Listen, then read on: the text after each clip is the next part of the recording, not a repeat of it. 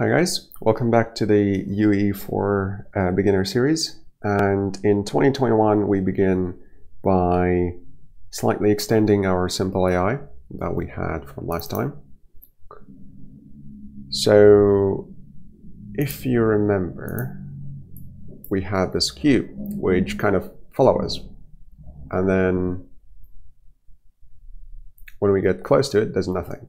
So how about we extend this just by a little bit so that when we get close to it, it does something.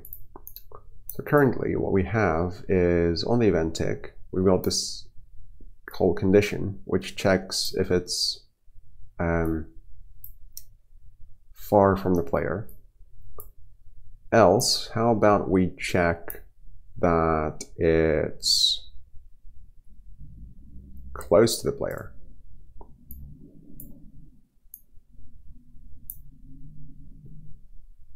Less than or equal to, say, 250. And then we can use the same sort of vector point difference type thing. So if it's too close, then how about we move it away from the player? So we're going to call the same actor local offset thing.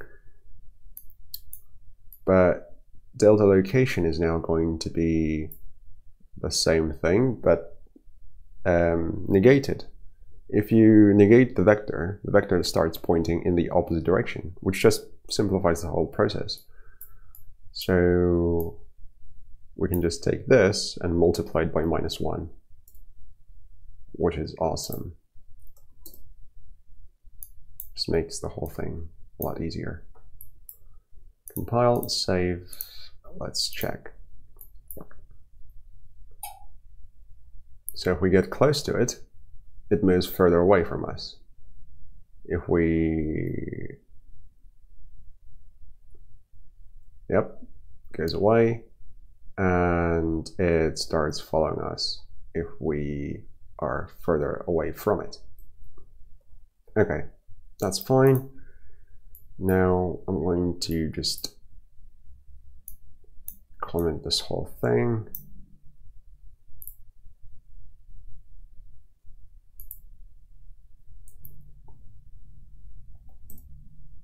And let's call it simple AI. Disconnect that, and let's add something else. So what I would like to add is some kind of movement which is based on the tick itself. There's delta seconds, which I might be able to use. So essentially, I want the cube to start doing circular movements in space along, well, it's depending on how we look at it. So when we start, it looks like this. So if it starts rotating like this, then it's not really moving in the, I want to say Y. Yeah, this is the Y direction, right? So Z is up, X is forward, and then Y is to the side. When you keep switching between engines, it's hard to keep track of the coordinate systems. So the Y doesn't change, it's only the Z and the X. Okay, let's try that. So I want to set actor location. Is that a thing? Set actor transform location. There we go. Target is self. Event tick is what's going to drive the whole process. So I don't change Y. I change the X and the Z. Let's split up. Can I get a cosine off? Let's try radians first.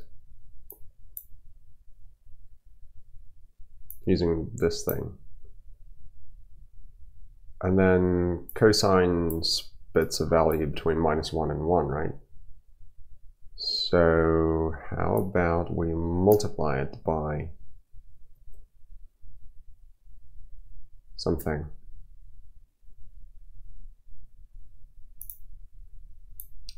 Something like 5. I'm just picking random-ish arbitrary values to see what it would look like.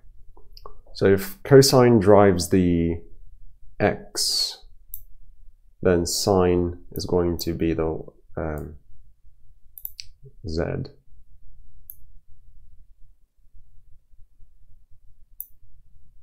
Okay, so it's just 1.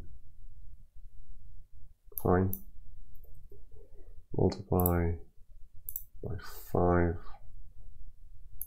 And then this thing gets to z.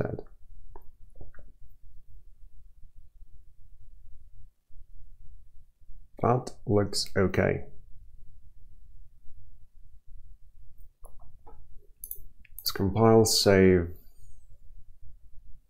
Wait. This is set actor location, so this is the absolute position of the actor. We don't want that, right? Because we want to take the world position, the absolute position, and then each frame add something to it, but we don't want to lose the information about the original position, so it needs to be stored somewhere. So I don't think this will work, in which case we need original position. Well, we know what original position is.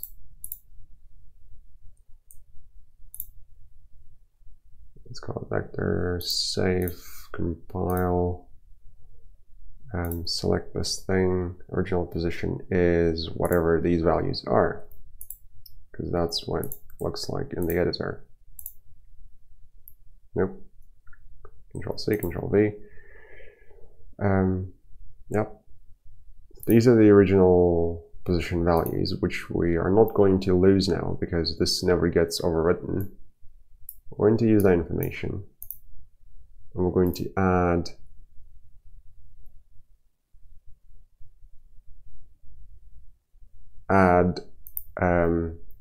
these things to it, and then set the actor location. Yeah, this seems more logical. So the new things don't actually get here. We need to split this. We need to then add whatever comes out of here into here. It's float plus float. Okay, that'll do. So this is the x, and it's this thing that gets into here. And then we need to add another one, which is z, which goes here. Now this should work, because the original position doesn't change. And then we use these things to give us an offset from the original position to then set the absolute position. Let's try this. Okay, where's my cube now?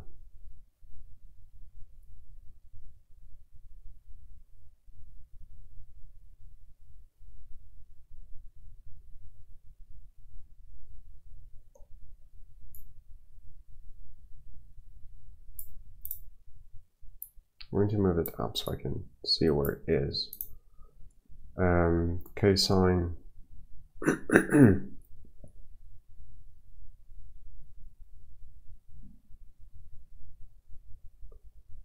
set it to just 1. This thing to 1 as well.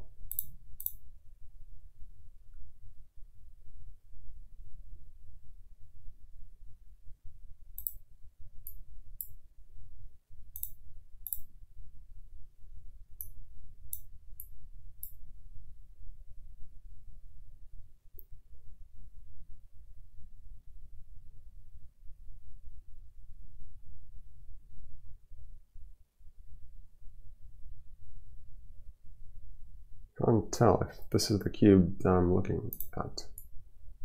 Yeah, because it wasn't there before. So this thing moves over here for some reason.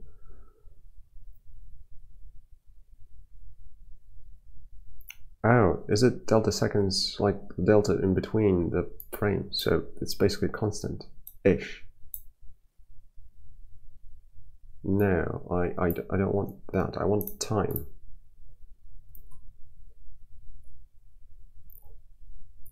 How do you get time? Never mind, we'll just make our own time. Variables, time of type float.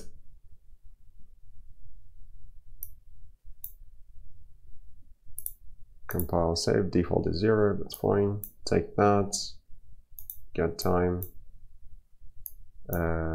set time is time delta seconds, add this thing, goes back to set that. So every time this run is going to start this up, and then we're going to use time to drive the cosine and sine.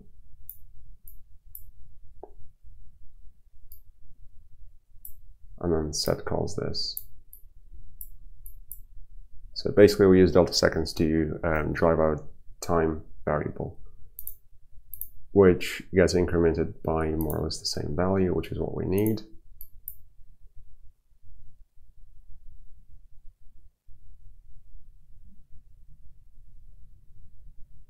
I think it is moving now, but it's just ever so slightly.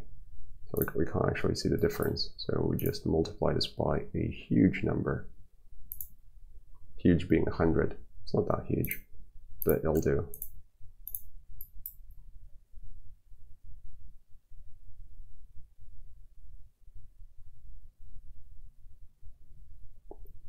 Yeah, that's not too bad.